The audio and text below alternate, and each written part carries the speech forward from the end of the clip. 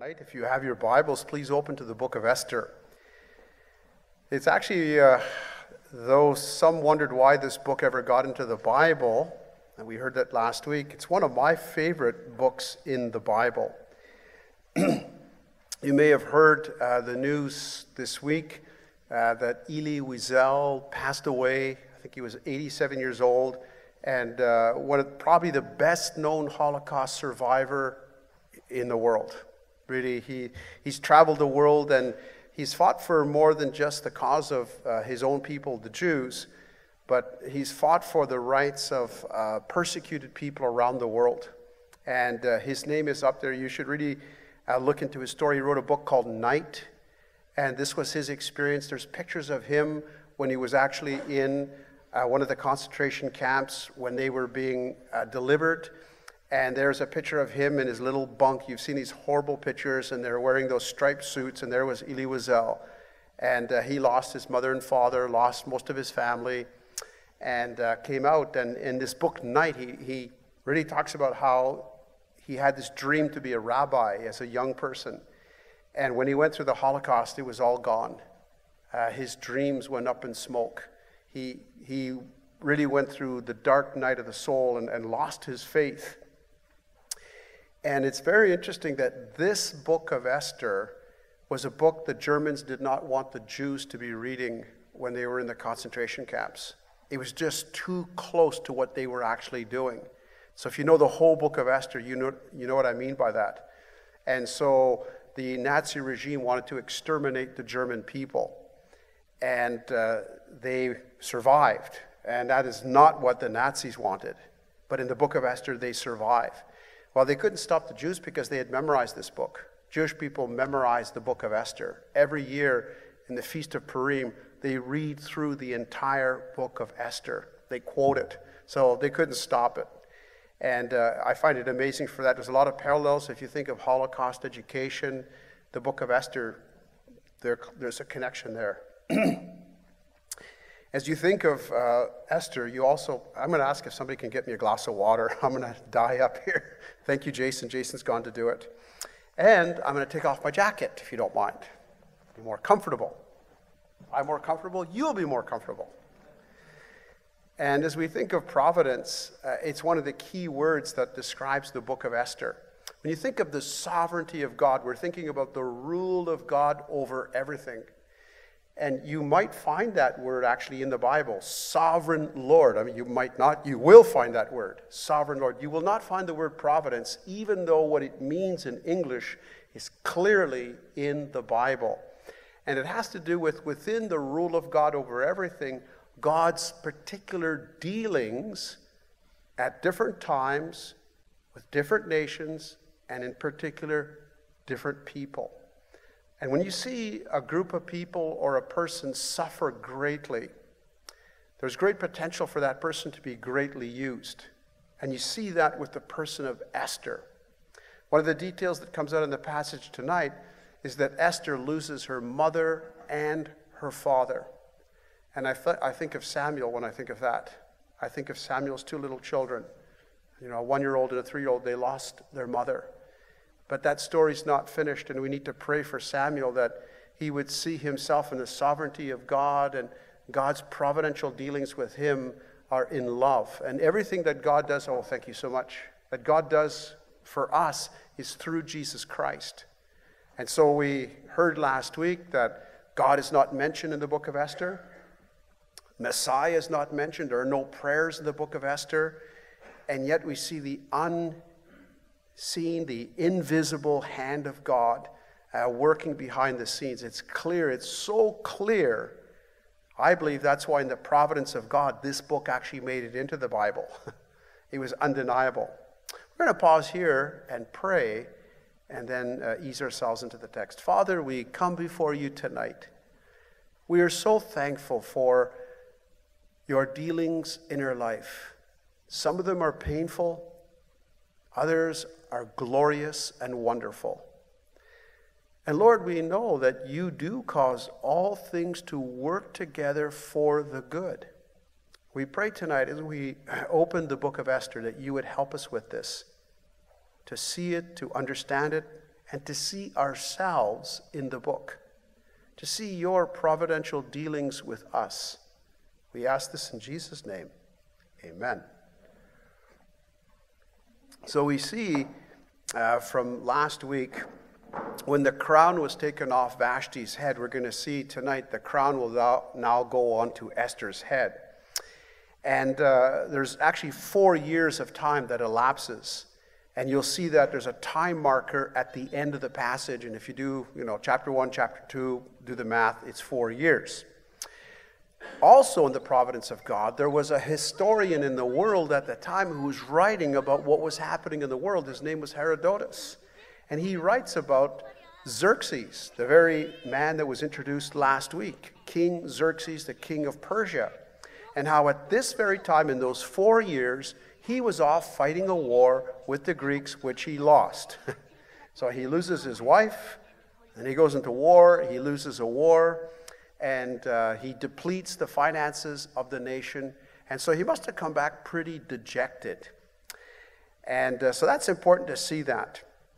What can we learn about Xerxes tonight as we begin to go into the passage? We're going to see Mordecai introduced, Esther is introduced, and like Daniel and their friends, we're going to see their names are also changed. Daniel and friends had their names changed to Babylonian names. They had 2 names. Well, Mordecai and Esther are actually those changed names. Hadassah is her Jewish name. Esther, which really, in English, it's Ishtar, so one of the goddesses, the goddess of war and love. And Mordecai is Marduk, also a god. And so let me begin now, chapter 2, verse 1. Later, when King Xerxes' fury had subsided, he remembered Vashti and what she had done and what he had decreed about her. There may be some sadness in there. Maybe he's remembering his wife. That's 4 years. Verse 2, then the king's personal attendants proposed. It's always dangerous when someone proposes something to a politician. Let a search be made for four beautiful young virgins for the king. I almost said beautiful singular. It's many young virgins.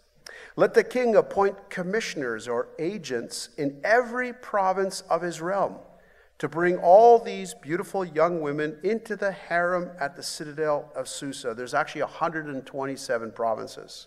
So that's where they're drawing from. Let them be placed under the care of Haggai, the king's eunuch, who is in charge of the women. And by the way, I'll just pause here. The eunuchs, here's where you see the real need for eunuchs. They're in charge of very beautiful virgins who are brought to the king. And so Herodotus tells us that every year, 500 boys, if you think it was terrible to be a virgin taken from your family, they would also take boys, 500, and castrate them and make them eunuchs, and they would serve in the king's palace and they would serve in the kingdom. So all this is going on. And let beauty treatments be given to them. Then let the young women who pleases the king be, let me read that again. Then let the young woman who pleases the king be queen instead of Vashti. This advice appealed to the king, and he followed it. So you wonder, what kind of a king is this? Why would this advice appeal to him? It seems to me that Xerxes has a lot of issues going on in his life. You see one clearly in the text. He certainly has an anger issue. He held on to this anger for quite a long time until his anger subdued. His fury, it says, until it was subdued, until he released it. It subsided. He has this kind of anger, and he also has absolute power in his kingdom. That's kind of a scary combination. He also has, it would seem, immense pride. Now, not all the kings are exactly alike. You read about Nebuchadnezzar, you read about Darius, Xerxes, his father Artaxerxes. They're not all exactly the same. This guy seems to have maybe a little more pride than others, maybe a little less than Nebuchadnezzar. Nebuchadnezzar had huge, huge pride. But Herodotus tells us that usually the wives would come from 7 families. There were 7 key families they would choose wives from. But here, he's going to 127 provinces. So, big choice, big selection. only one would be chosen, and the rest of the women would go into a harem for the rest of their lives in luxury, but certainly loneliness. Imagine being, for one night and then that's it, you're done. This king also is easily manipulated, and you see that with the kings of the East. Nebuchadnezzar, Darius, Xerxes, they're easily manipulated by those who are close to them. Those who have the smarts, often the magicians and astrologers and the advisors, knew how to manipulate the king, and it was dangerous because they were close to this kind of power, this unstable power that you see in this man. He can burst in fury. He has great pride. But if you were wise and knew how to manipulate him, and often it would be getting one of your daughters into that harem, and maybe she would become the wife, and then you really have possibility for manipulation. I want you to notice as we continue reading where providence places different people. Though God is never mentioned in the book, there are no prayers mentioned, there's no mention of the Messiah, you see clearly this unseen hand guiding the events in the story. Verse 5. Now we meet Mordecai. Now there was in the citadel of Susa a Jew of the tribe of Benjamin named Mordecai, son of Jair, the son of Shimei, the son of Kish, who had been carried into exile from Jerusalem by Nebuchadnezzar, king of Babylon, among those taken captive with Jehoiachin, king of Judah. There's a lot of wonderful historical data there. So you've gone from one empire to another. You've gone from the Babylonians, now we're in Persia, and here we see it's clearly rooted in Jewish history. This is the exile, so there's no mention of God, but you're getting connected to another book of the Bible or books of the Bible. And we can remember that the time that's being spoken of is Jeremiah, Daniel. These are close books to this one. If you were in the Bible turning to this, you would have gone Ezra, Nehemiah, Esther. And so those first two books are post-exile. This is exile. So we're rooted in history, and we see the ancestry of Mordecai. What tribe did he come from? It says it right in the text. The tribe of Benjamin, and the last name mentioned was son of Kish. That's not something you eat. That's quiche, right? Real men eat quiche. This is the son of Kish. And that should ring a bell. If you've been in Sunday school, who does that sound like? Tribe of Benjamin, son of Kish. Anybody remember? The name of the first king of Israel was Saul. So Mordecai has blue blood. He comes from that. We'll put that aside for now, but later in the story, this will become an important detail. It seems that Mordecai, he doesn't know it now, but he's been providentially placed in this story for a significant reason. And now we're going to see Esther. She's introduced. Verse 7. Mordecai had a cousin named Hadassah, whom he had brought up because she had neither father nor mother. This young woman, who was also known as Esther, had a lovely figure and was beautiful. Mordecai had taken her as his own daughter when her father and mother died. So they're cousins, but he's a much older cousin. And so Providence places her in the Hall of Fame for beauty.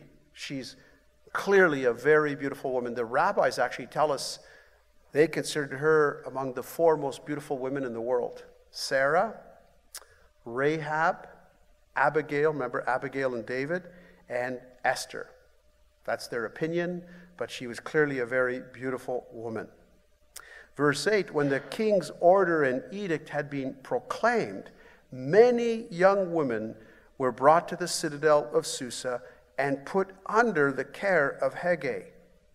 Esther, now notice the word, was also taken. She was taken to the king's palace and entrusted to Hegai, who had charge of the harem.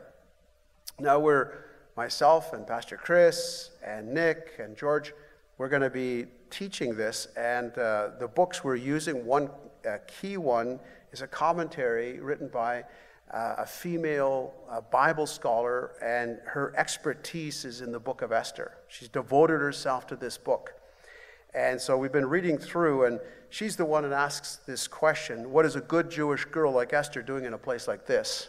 It's a kind of an interesting question. And there's a lot that's not said in the text, and so when you read a commentary on Esther, you have to be careful because there's so much that is not said. You have to read carefully what the commentator says and maybe balance it out with what another commentator says. And I found that to be very true this week as I was going through this. Karen Jobes is wonderful, but she comes down a little hard on Esther. She wonders, because she has two names, was she living, and her and Mordecai also, were they living two lives? Were the rest of the Jews, the whole nation, kind of a secular nation now? Here they're just trying to survive in Persia. It's a difficult place to be. And so in public, she's Esther, in the harem, but in private, she's a Jew, and she's concealed her identity. We don't know. Compared to Daniel, it's different. Daniel does not assimilate into the culture as much as Esther had to in a harem. And so it's very interesting when you read the book of Daniel, which is happening right around the same time. Daniel goes from Babylon, and he's also in Persia. He's part of that journey. And so compare Daniel to the book of Esther. There's some very interesting comparisons and contrasts.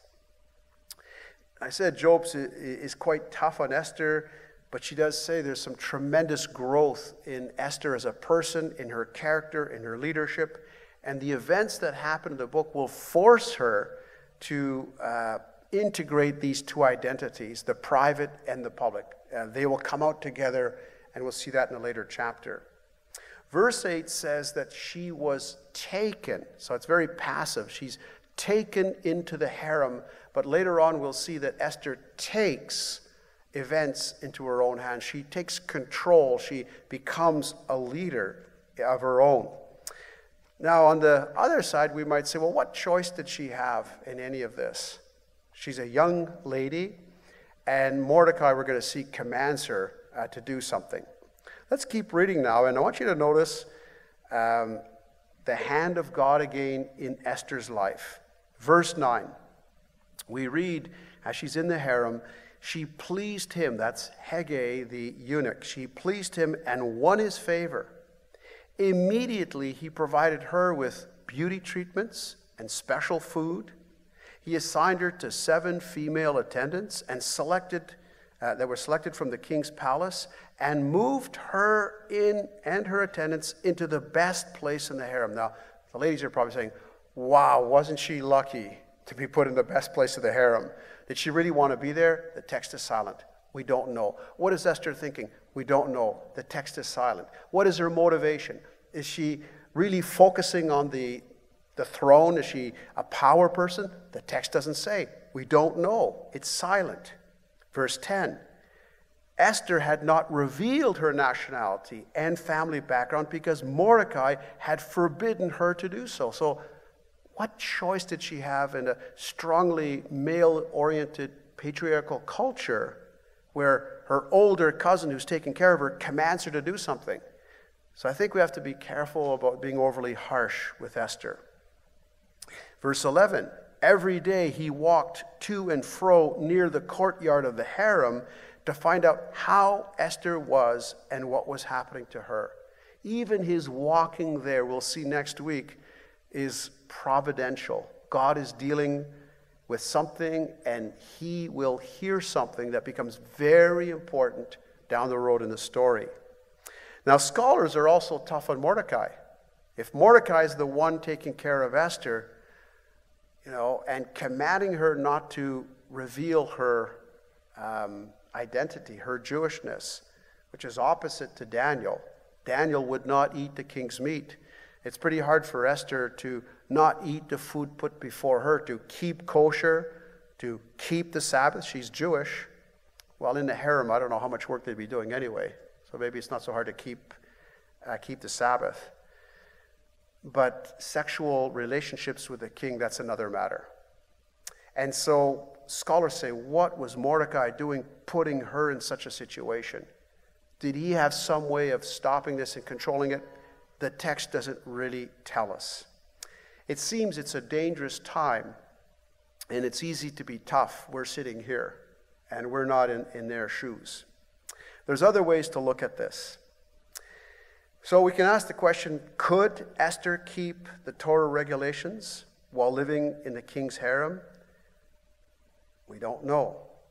Could she obey her uncle and the Torah at the same time? We don't really know that she disobeyed the Torah. The text doesn't say. It's silent about all this. It's silent about her motivation. It's silent about her emotions, her feelings, her thoughts. We don't know. And people want to get in there. Now, it's interesting, the Greek translation, the LXX as it's called, completely exonerates her by inserting material in their translation that's not even here in the what's called the Masoretic text, and put words in her mouth where she says, I did not violate the Torah, and I abhorred the bed of a Gentile king. But we don't find that in the book of Esther here. So they're trying to exonerate her kind of right on the pages. So we could say, as we put all this together, that Esther is less than perfect. Mordecai, perhaps even more less than perfect. And it would be hard for her to sing the song, Dare to be a Daniel, or for Mordecai certainly to sing that song, Dare to be a Daniel. However, they're perfectly placed in this story to do God's will. It would seem that the unseen hand of God has placed them in a position to do something. We'll see those great words that come from Mordecai to Esther when he challenges her. Have you not come to this position for a time such as this? You've been placed here. They're less than perfect, but against all odds, they're going to survive destructive worldly forces. And they're going to be used by God to save their entire people from these destructive forces. Why? It's the invisible hand of God that's guiding the whole story. And why must this people survive the bigger story? Like, as you think of the book of Esther amongst the other books of the Bible, what's the bigger story that's happening? Even though the Messiah isn't mentioned in this book, who will come from this people that survives? The Messiah. That's why they had to survive. This story is so crucial. And we're going to develop that more down the road. Now we're going to go to the rest of the story for tonight, beginning at verse 12. And so if you like makeup and cosmetics and stuff like that, I do. Actually, I moisturize. Verse 12. Don't tell anybody. Before a young woman's turn came to go into King Xerxes, she had to complete 12 months of beauty treatments. Imagine the spa bill for that. Prescribed for the women, 6 months with the oil of myrrh and 6 with perfumes and cosmetics. And this is how she would go to the king. Anything she wanted was given to her to take with her from the harem to the king's palace. In brackets, this usually meant the finest clothing and beautiful jewelry. That's really what's meant. And that was for her to keep. Verse 14. In the evening she would go there, and in the morning return to another part of the harem to the care of Shashgaz, the king's eunuch who was in charge of the concubines. And she would not return to the king unless he was pleased with her and summoned her by name. And all the women are gagging by now, I hope. That's the culture of that time. Keep going. Verse 15, when the turn came for Esther, the young woman Mordecai had adopted, the daughter of his uncle Abihail, to go to the king, she asked for nothing other than what Haggai, the king's eunuch, who was in charge of the harem, suggested. Hear these words. And Esther won the favor of everyone who saw her. She was taken to King Xerxes in the royal residence in the 10th month, the month of Tebeth, in the 7th year of his reign. There's your time marker. It tells you 4 years. Verse 17, now the king was attracted to Esther more than to any of the other women. And she won his favor and approval more than any of the other virgins. So he set the royal crown on her head and made her queen instead of Vashti. And the king gave a great banquet, Esther's banquet, for all his nobles and officials. He proclaimed a holiday throughout the provinces and distributed gifts with royal liberality. Now, all this attention was to please the vanity of the king. It tells you this guy had a big ego. Everything was for him. No expense was spared. And from 127 provinces, all these women were taken care of. Imagine the cost.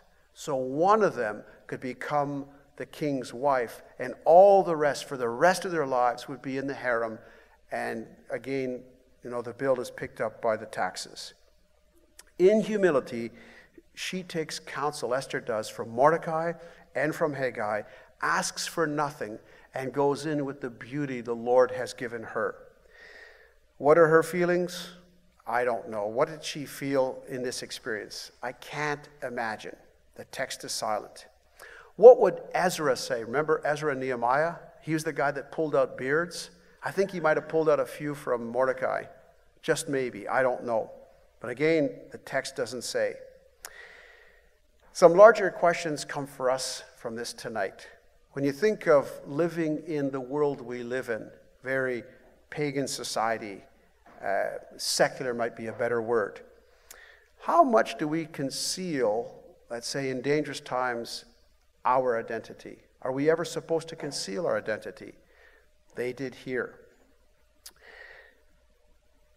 To do so means some degree of assimilation into the culture. And Esther and Mordecai do assimilate to a certain degree. How much and how close is too close before you're swallowed up? Those are really difficult questions to ask. Jobes, the female commentator, asks the question, and she says, is Esther a model of faith at this point? She compares him to Joseph. Joseph rose to high office the hard way. She rose certainly the easier way through a harem. But others say she didn't have much choice, and I think I lean with those ones. She didn't have much choice. Pastor Chris last week talked about the moral ambiguity of this book, that this book is reflecting the messy times. These are Jews in exile. They're not in their own nation. God has placed the whole nation from Babylon into Persia for big purposes. And so right and wrong isn't always easy to see. It's more clear in the book of Daniel. It's not as clear in the book of Esther. It seems that the grace of God and the mercy of God is poured out upon Esther and upon Mordecai, and God uses them greatly. We're reading her book today, aren't we? And we're going to see more and more as we go along. The main point of the story is actually the providence of God. Even though it's not said in the text, you can see it. What are the chances that a Jewish girl who is in exile, who loses her parents, probably has very poor education, doesn't know the culture as well as the girls that are born in that culture, that she would rise from being an exile to become the queen in Persia? What are the chances that the unseen hand of God is moving to make all this happen? And she doesn't even know the big purpose. She doesn't see what God is doing and why he is doing. She couldn't know the bigger purpose of God. You know, if she wasn't adopted by Mordecai, what would have happened? Mordecai stepped in and adopted his younger cousin and raised her. That's part of the providence of God as well. How did she find favor with Haggai, with everyone around her, and then with this king who saw one beauty after another prance in front of him, and his eyes set on Esther, and it seems that he truly falls in love with Esther. And I'm not saying he's a good guy. I don't think the text tells us Xerxes was a great guy. She knows something. Now, if this was a movie, I think at this point of the movie, if you were watching Esther on the screen, Esther would turn away from the camera and she'd look at the audience and she'd wink. And that wink would say, there's a bigger story going on here. Let's keep following the story to see what God is doing. And so Mordecai, Esther, Haggai, and Xerxes, less than perfect, certainly Xerxes, less than perfect, are the right people in the right place at the right time, and God is using them. And that's a big part of this story.